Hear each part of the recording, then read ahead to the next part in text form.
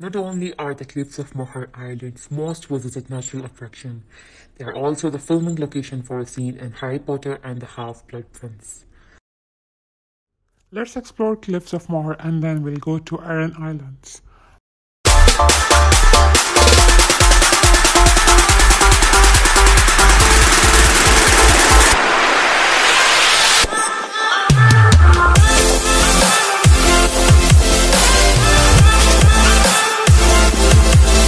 Stone breaks into large sheets or flags, which are ideal for building materials.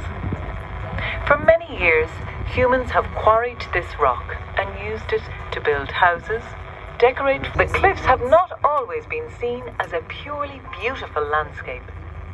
200 years ago, the British viewed the stunning scenery of Ireland.